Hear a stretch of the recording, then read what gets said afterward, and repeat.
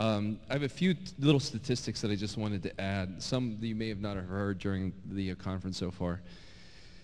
44% of U.S. adults are now considered content creators. They're either posting their opinions or their photos or others that are within the web. 30% of all internet users are visiting blogs. 67% of consumers say the best source of information about products and services are other consumers. That's according to McKinsey.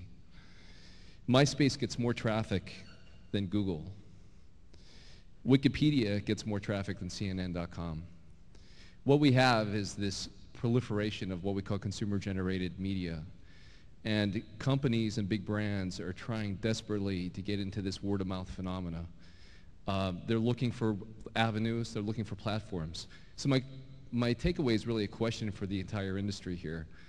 The affiliate marketing industry is comprised of very smart people who help lead the way from a search engine perspective very early on.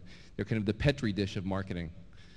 The question is, can affiliate marketing in the appropriate way become the platform for word-of-mouth marketing going forward and help brands and merchants grab onto this word-of-mouth marketing opportunity? I think so.